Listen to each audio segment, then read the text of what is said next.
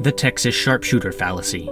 This occurs when somebody cherry-picks data that supports their conclusion while ignoring data that refutes their conclusion. A good way to visualize this concept is a marksman who fires multiple shots into the side of a barn and then draws a target around the cluster with the most bullet holes while ignoring all the other bullet holes.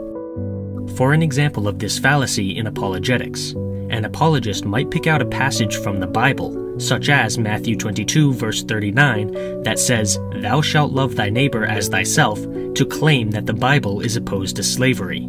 However, this argument ignores passages from the Bible that contradict this notion, such as Leviticus 25 verses 44 through 46, that says, "Your male and female slaves are to come from the nations around you. From them you may buy slaves. You may also buy some of the temporary residents living among you and members of their clans born in your country, and they will become your property.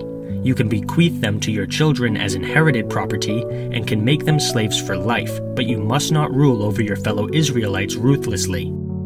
This particular example also often includes apologists claiming that they only follow the New Testament while ignoring the fact that Matthew 5 verses 17 to 18 say, "Do not think that I have come to abolish the law or the prophets.